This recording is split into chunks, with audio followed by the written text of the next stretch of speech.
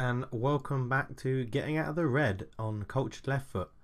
Right, well, today is game day. We are playing Cesar Vallejo in the Torna del Inca Cup.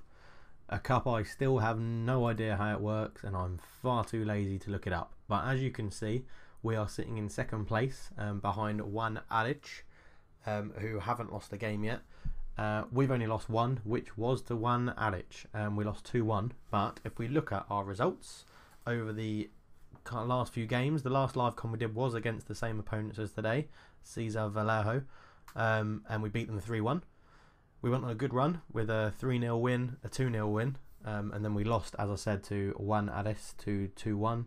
And then we drew 1-1 with Sport Hacayano, which was a bit disappointing, to be honest. We absolutely battered them. We have a goal scorer, it appears to be, in Carlos Preciado, who's doing well. Fended off quite a lot of interest in him, got him down to a new contract. Signed him, got him on a 1-year extension contract. So that's some pretty good news. What else has happened really? We've had a few more ins and outs for the transfers. So looking at our history, Fernando Canales went to the Ukraine to join Metalist for 250k. I think I've been had really, because he's worth 1.5 million now. So brilliant. And he was our starting left back, but the board were like, yes, money, we'll have that. George Forsyth was worth 33k. So when New York offered me, I think it was 50, and I pushed my luck and said I'll have 100. When they said yeah, that's all right, I said yes, because he's 33. So although he, as a keeper, he'll be hitting his peak, I thought we could invest that money a bit better.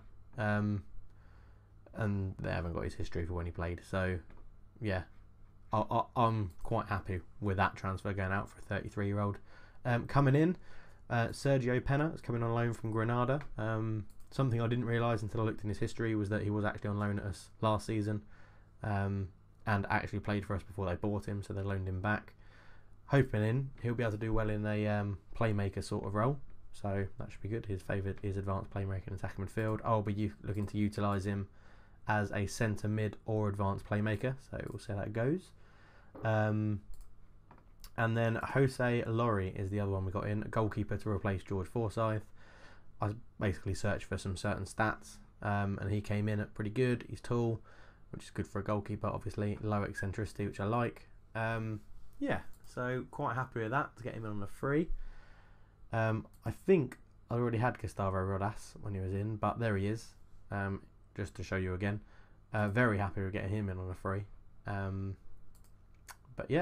So the finances are looking a lot better, according to we started 18 million pounds in debt.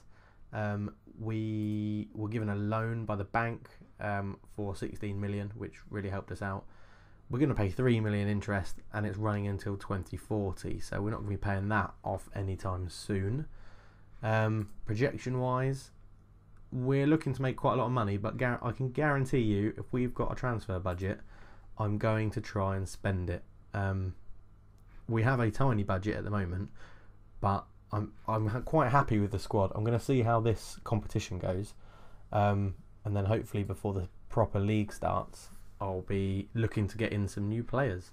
Not too sure what's gone on with my thing here, but anyway, so today is game day.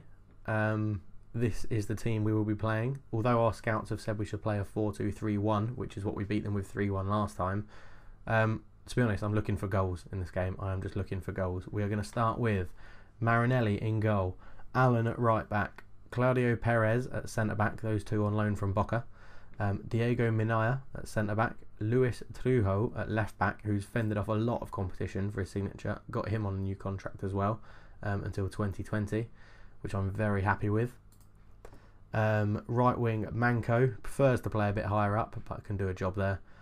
New guy Sergio Pena is getting his first start in centre midfield. Captain of the club Cristiano Meja at centre mid, in there to win the headers. Julio Landauri at left wing. Gilovinio up top with the goal machine that is Carlos Preciado. And on the bench we have Alejandro Camp. No, we don't. He's not going on the bench. New goalkeeper Jose Lorry is on the bench. Carlos Garcia and Angel Romero are the defensive options. Claudio Garcia, Osna, no, right. I know it's not even his name, but he's becoming my little Oscar. Oscar, Gustavo Rodas and Marco Rodriguez are the attacking options on the bench. So let's not mess around. Let's get straight into it. They predict they're going to line up the 4-4-2. What I've done is the scout said they've got a lot of their goals from the left wing, so Alan's going to play a bit more defensive, and they're also weak on at their right back. At their right back. So we're going to exploit the left wing, and I've turned off retained passing, which I normally do because I think we can get at them. I think they're actually bottom of the group at this stage of the competition. So submit that team. Yeah, that's fine. He probably won't see out the game. We'll see how he does. Goalkeeper can get number 1. Right, and we're going to be off, I think. So on to the game. Yeah, we're lining up pretty similarly. Let's see how it goes. What does he say? He says just turn that put onto his weaker foot. Yeah, that's fine. But I'm also going to tightly mark their strikers. And I'm going to cut off their left winger. And also their left back is going to get some hard tackling on him. And we'll close down their right winger as well. Just to stop any crosses coming in. Because we all know what crosses are like on Football Manager 16. Massively overpowered, but there we go. Yeah, go out there and impress me today, boys. Brilliant. That didn't really work, so do the old classic. I've got massive faith in every single one of you. Let's go and get some goals. Right, and the game's kicked off. Their kick-off, Diaz gets it. Oh, tackled straight away. Lovely. Into Landaury. This normally, there we go. I was going to say, normally the highlight finishes early, so there we go. While we're giving his hurt foot, that is going to stop him shooting properly. Annoyingly, I think today is his debut. It's going to have to be cut short, and we're going to have to bring on Rodriguez, who he can stay as a target man on support. Get some support up there for the goal scorer. Yeah, it's a lot more to come from you. Can't remember what you did last time, but it wasn't enough. So there's always a lot more to come. Yeah, while we're waiting for the next highlight, guys, if you like the video and like the idea of the challenge, please hit that like button. It means a lot to me. Leave me comments about how bad my pronunciation is and what you think I could do with the team. But anyway, Mayo wins the header, plays a nice 1-2 with Rodriguez. Just waiting for some movement now. He's put it into Preciado. Flicks it out wide, Manco square. It's in Landaury, and it's 1-0 at the back post, winger to winger. Lovely stuff, in the words of Alan Partridge. Yeah, and that's put us up into top spot in the league as well. 0 up. Preciado saw the run of Manco, got round the back of his man, into the back post. Landaury, header, top corner, goal. Simple as that, boys. Keep it up. Not quite exploiting the left flank as I told them to, but who knows, it's probably pulled their system out of shape. We've dropped down to second, which means, yeah, Juan Adic have got a goal back and it's 1-1 in their game. Right, we've got another highlight. So, Trujillo out to Landaury. This is the left wing we wanted to exploit. Into Preciado. Hold it up. Can you get a cross in? He's knocked it back to the captain, Mayha. Penna. Landaury. It's back post Manco. Oh, what a save from the goalkeeper. That is a great save from Libman. Okay, Landaury with the corner. He's trying to pick someone out who wasn't there. They're going to counter. Diaz is after it. And he's... cheeky go for goal. Oh, wow. Commentator says delivers it to the back post. Anyway, Landaury near post. Mayer off the post save. Goalkeeper saved it again. Penna off the post. And it's a scramble and it's in. That will be very interesting. Carlos Preciado gets his 8th goal of the season, which is mightily impressive. And he's carrying his form. Look at this. Keeper saves it. Keeper saves it. Keeper saves it. Keeper saves it. Off the post. Hits a defender.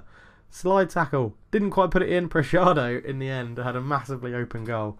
That could be one of the more comical goals I've ever seen on Football Manager. It's times like that I'm happy for the 3D highlights that I have. Anyway, it's 2-0. 10 minutes to go in the second half. Penna gets it. Flicks it out wide to Allen, who's on a defensive duty, so I don't know what he's doing up there. Poor cross. Libman grabs it. Is that the end of the highlight? He's put a big long kick in. Silva's won the header. Out to Pando. That's an absolutely awful shot. Absolutely awful. yeah, so it looks like we're going to take a 2-0 lead into half time, which is good.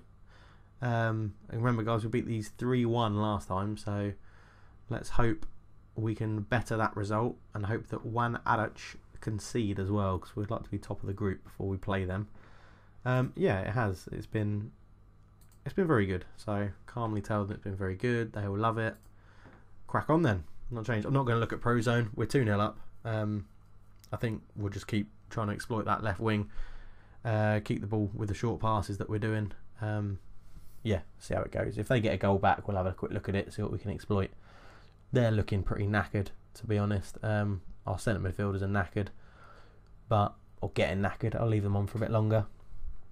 They've made all 3 subs now, so you know, hopefully we can exploit that as the game goes on. They're going to get more tired and tired with the players they've left on. So anyway, Cedron has the ball for them. Quinteros into Visa. Oh, and don't. Marinelli's got there and they've pounced on it, and it's Silva has put the ball in the net. That's thoroughly disappointing. Marinelli better have a very good excuse for not being able to get up quickly enough. Well, he's just, well, yeah. That annoys me on Football Manager. Keepers aren't that slow. Even I'm not that slow at getting up. Oh. Anyway, it is 2-1. They have got a goal back, so let me have a look at what the old Pro Zone stats are saying. They're playing pretty central. We are not using the left wing as I've told my players to do, which is there's annoying. They seem to be pushing up on this right. We're playing a pretty flat 4-4-2. You know what? Let's just see if they've got anyone who's controlling the game for. Oh, let's turn that off. Controlling the game for them. So 9-9-9. 9's the only one really sticking out at the moment for us. Yeah, we've got some pretty decent key passes going on. So let's go in. Number 9, Pando, can be closed down and shown to his weaker foot at all times. They've changed their wingers, so we'll just keep it up with what we're doing. Centre midfielders, no, it's fine. Right, well, we're going to keep it as it is for the time being. Might make some subs around the 65-70 minute mark, which is coming up. Oh, we're back to top. That's good. One Arach have conceded. Sergio Penna is apparently looking exhausted.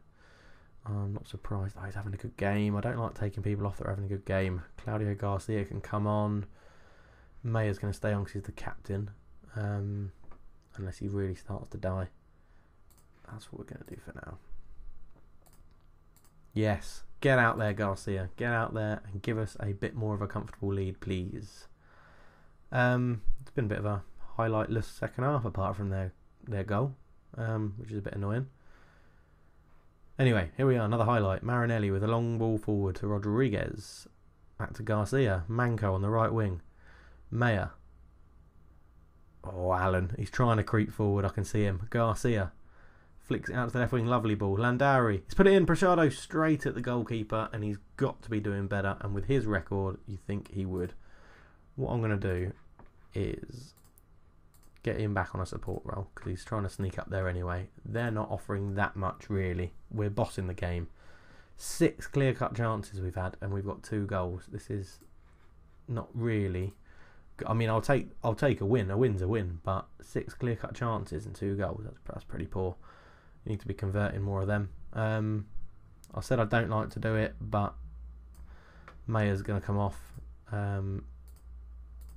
Oh, no. Whoa. Stay on defend. He was just knackered, Maya, and Manco is going to... No, he's not.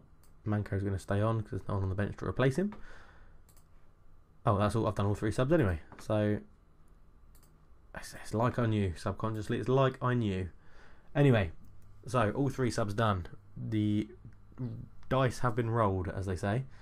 And they've got an attack. Good tackle, Minea. That's good. Landari back to Marinelli. Oh, Marinelli's given it away and Pando has put it over the bar.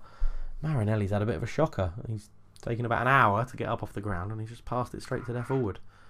Yeah, okay. It looks like, touch wood, we are going to hold on for this 2-1 win. Not very comfortable. No, Marinelli makes a save and then the whistle's gone. It's 2-1.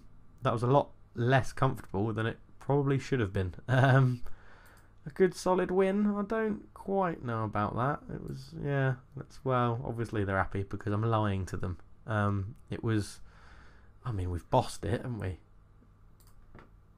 We've absolutely bossed the game, but yeah, we should be scoring more. Good possession. I'm happy with that. Happy we didn't foul as much as well. But still, that's 6 clear-cut chances. Got to put more of them away.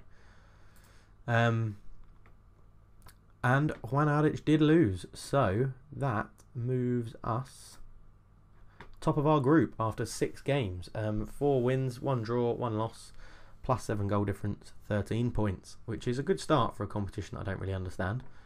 I mean, it must be quite important because it's the 4th highest cup competition in the whole of South America. So there you go. If you ever need any clarification that I'm hopefully going to win the 4th best cup competition in the world, South America, then there you go. I mean, it's under the Northeast Regional competition in Brazil, but that doesn't matter. That does not matter. That's suspicious as well. So we won it last in 2014, but no one won it for 3 years. Okay, very confusing. Right, well, a vintage display ensured our win, but we don't need to worry about that. I'll go through all the news in a minute. So the schedule, I think we'll be back for what could well be the deciding game to see who tops the group against Juan Adic. Yeah, I think we'll do that. So I'll play these 3 games in between and sort out some of the tactics and stuff, and hopefully get something sorted so that we can put some of these clear-cut chances away. And I'll see you back for that game. Please, guys, as I said before, if you like the video, hit the like button. If you like the idea of the challenge, hit the like button. If you don't, leave me a comment. Tell me what you'd like to do. Hopefully it's not just give up and go away. I quite enjoy doing these videos. Well, I really enjoy doing these videos. I love playing Football Manager and I love hearing from you in the community. So please, guys, any feedback is much appreciated. Smash that like button if you like the video. Subscribe to the channel if you like it. And follow me on Twitter if you want to, at culturedf, I think it is. I should know my own Twitter handle, shouldn't I? Yeah, at culturedf. It's on my YouTube banner. Yeah, so cheers, guys, and I shall catch you in a bit.